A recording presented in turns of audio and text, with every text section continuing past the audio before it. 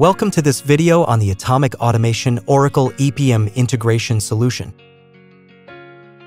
In this video, we will explain the Oracle EPM integration and what it brings to the Automic user community. We'll provide some technical insights so that the integration components are clearly identified and the deployment sequence is understood. We'll focus on the configuration of the agent and the design of the two core object templates, connections, and jobs. Finally, we'll run through a demo. Automic Automation plays a central role in orchestrating operations across multiple environments, including the cloud. Automic Automation synchronizes these processes with other non-cloud operations like ERPs. By integrating Oracle EPM, we can configure process automation centrally in Automic Automation and then trigger, monitor, and supervise everything in one place. Oracle EPM processes can then be synchronized with all other environments routinely supported by Automic Automation, like applications, databases, and ERPs. Oracle EPM's role is reduced to submit the jobs. All other functions, especially those pertaining to automation, are delegated to Automic Automation. This means that we don't have to log into the Oracle EPM environment and keep on refreshing it by ourselves. Automic Automation manages all the execution and monitoring aspects. Automic Automation lets us build configurations with intuitive interfaces like drag-and-drop workflows and supervise them in simple dashboard tools designed natively for operations. Statuses are color-coded and retrieving logs is done with a basic right-click. From an operations perspective, Automic Automation highly simplifies the configuration and orchestration of Oracle EPM jobs. Externalizing operations to a tool with a high degree of third-party integration means we can synchronize all cloud with non-cloud workload. Using various agents and job object types, we can build sophisticated configurations involving multiple ERPs, multiple database packages, system processes like backups and data consolidation, file transfers, web services, and other on-premise workload. A conventional architecture involves two systems, the Automic Automation host and a dedicated system for the agent. The agent is configured with a simple ini file containing standard values: AE system, agent name, connection, and TLS. When we start the agent, it connects to the engine and it adds two new objects to the repository: a connection object to store the parameters that make the communication between the agent and the Oracle EPM system possible, and a job template designed to trigger Oracle EPM jobs. Let's assume we're automating 4 instances of Oracle EPM. We create a connection object in Automic Automation for each instance by duplicating the con template for each of these instances.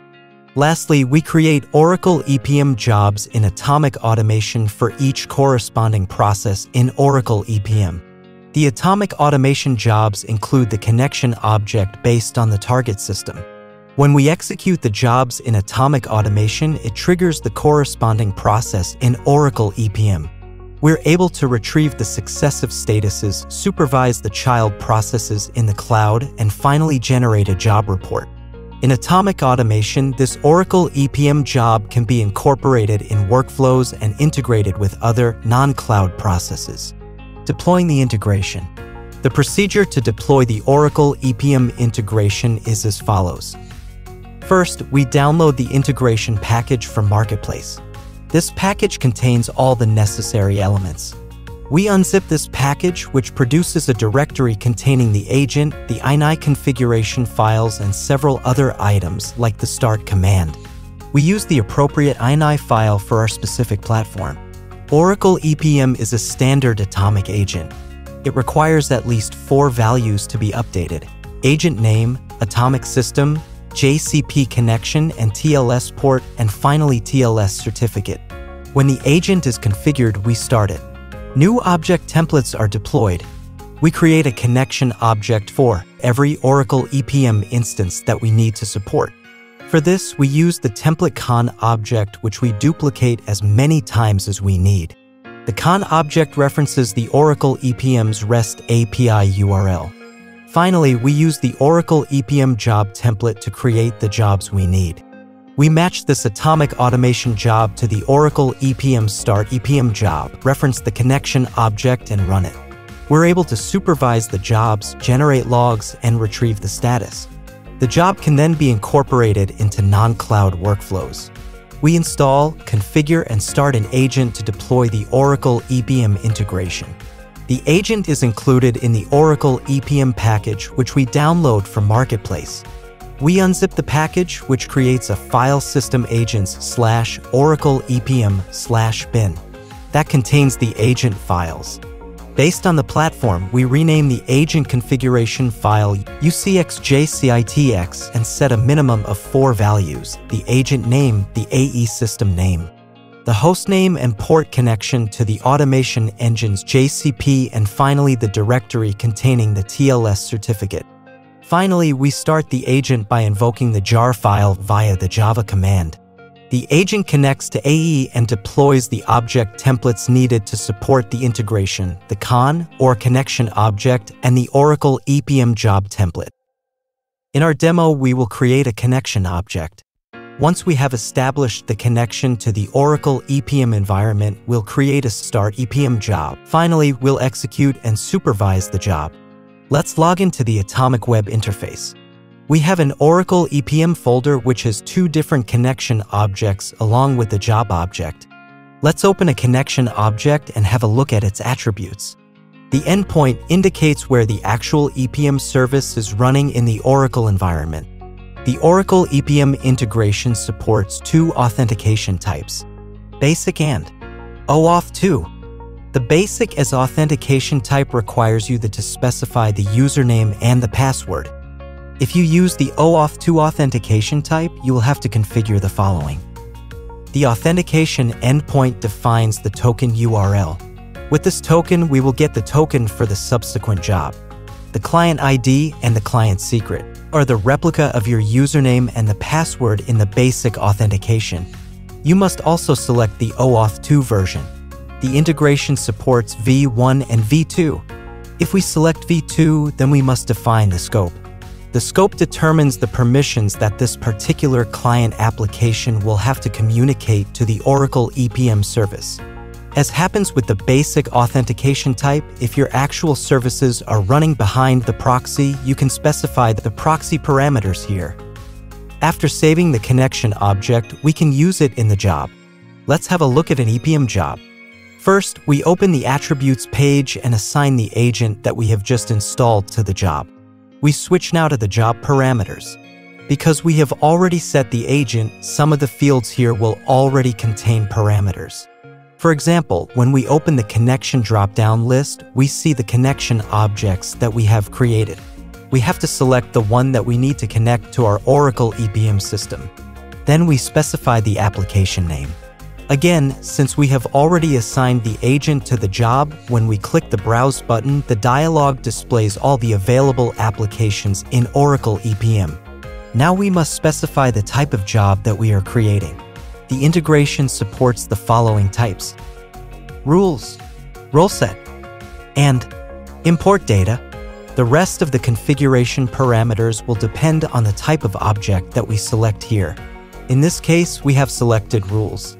By clicking the Job Name Browse button, we open a dialog where all the jobs of type rules are displayed. For this demo, we have selected Clear Empty Blocks. In the JSON and payload fields, we configure the values to be passed on to Oracle EPM. In JSON, we specify the format, which can be none, JSON, or file path. None means that no parameters are passed on to Oracle EPM. If we select JSON, then we must enter the payload definition in the next field. If we select file path, then we have to specify the path to the JSON file that contains the attributes that you want to pass on to Oracle EPM. For this demo, we have configured a job that passes the values using JSON. In payload, we specify the parameters. In our job, we have defined the scenario, the period, and the year. What we're telling Oracle EPM here is to set FI17 for the year, January for the period, and actual for the scenario. Let's execute this job.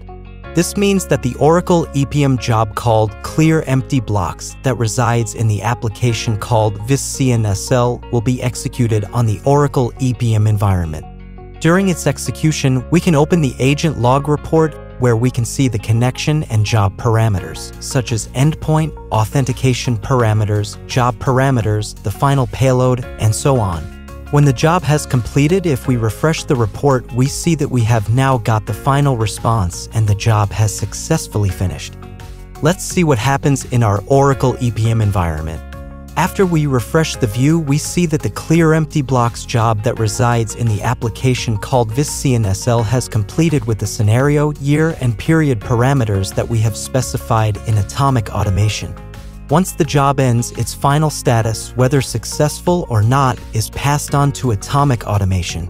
The status and the job ID are printed to the report log. We can find additional information about the execution of the job in its execution details, such as the job ID and the EPM JSON. If we include this job in a workflow, we can pass these values on to subsequent jobs in the workflow so that further actions are taken based on them and on the status of the job.